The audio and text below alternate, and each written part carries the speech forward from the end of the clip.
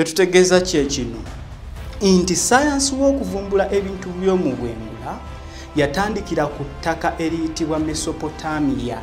Ettaka eryo nga lisangibwa masekati g'emiga ebiri mu Asia, ng'ogumu guyitibwa Tigris, omulala nga guyitibwa Euphrates, ng'okwo kwe kwali kusangibwa obwakabaka bw'Abasiriya, Abababilooni n'Abasamaliya.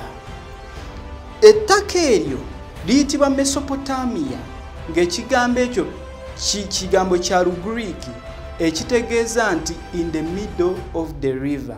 Kiva mu bigambo bibiri, meso nga kitegeeza in the middle, potamos nga kitegeeza river.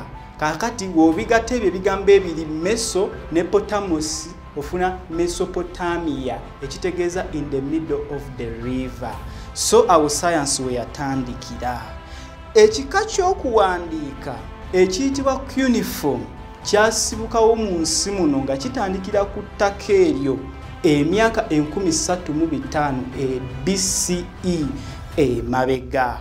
Bwe tuba twogera emyaka n'olabako akagambo BCE ku mwaka gwe baba bayogedde oba gwe baba bakulaze, kiba kitegeeza gy'emyaka egyaliwo nga gino emyaka gye tubala egibala 2020 plus teginatandika kubalibwa.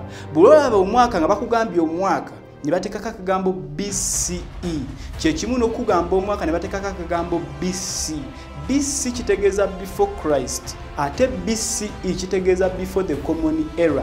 Byonna biriretinga ku myaka gye gimu. Bwe bakugamba nti emyaka 35 BCE, baba bakugamba nti bala emyaka 35 ng'odda emabega nga gino emyaka gye tubala teginatandika kubalibwa.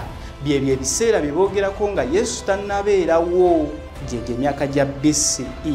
Wabula bw'olaba omwaka nga guliko akagambo AD. AD kigambo kya Lugiriki mu Bayonaani ekitegeeza AD abbreviation y'ekigambo ekiyitibwa Anno Domini. Anno Domini mu Lugiriki kitegeeza in the year of the Lord. Kakati olaba omwaka nga bataddeko akagambo AD baba bategeeza emyaka egyatandika okubalibwa oluvannyuma lw'okuzaalibwa kwa Yesu, kubanga abakola kalenda eno gye tugoberera baali ba Christians, era nga emyaka baba bagiyogera bateekako AD, nga AD kitegeeza mu mwaka gwa Mukama, kubanga Yesu bamutwala ngani nga Mukama. Mu mwaka gwa Mukama muyakola ki? Mweyazaalibwamu. Kakati bulwala omwaka nguliko AD, gye gino emyaka gye tulimu gyatandikira okubalibwa mweno kalenda eyitibwa Gregorian calendar, okutandika nga Yesu amaze okukola ki?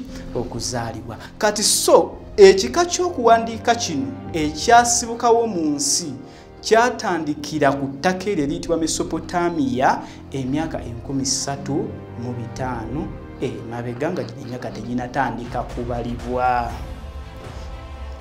Abasamaliya n'Abababilooni ku ttaka eryo kwennyini emyaka egyo egy'emabega gyennyini ba introducinga kye tuyita sexagesimal, kye tuyita base 60 place value number system, ebayambeko okukalculatinga aganamba aganene ennyo agasukkiridde obunene pozi n'obunamba obutono obusinga okuba obutono. Era abo bennyini mu biseera ebyo eby'emabega be baleeta system ey'okudividinga saako. Essaawa ya leero abaana kye basoma kuva mu primary nti saako erina angles ziri add up to 360 degrees. Ekyo nakyo kyatandikira mu Basamaliya emyaka egyo 3000 BCE emabega. N'ekirala eno idea y'okugamba nti essaawa be basooka okuvumbula nti essaawa erimu eddakiika 6 era eddakiika emu erimu seconds 6. Byonna byatandikira mu Basamaliya emyaka gya BCE 13 n'omusobyo okudda emabega. So yeyo science bwatyo bwe yajja, science w'omu bwengula bwatyo bwe yatandika.